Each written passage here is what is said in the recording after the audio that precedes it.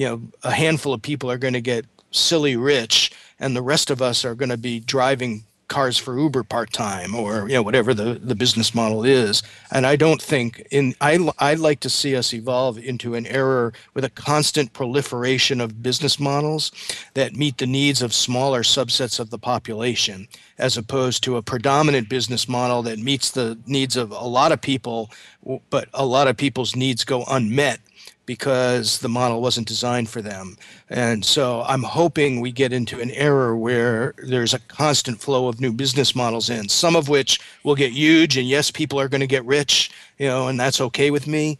But those business models are constantly going to be challenged to meet the needs of smaller subsets, of the population.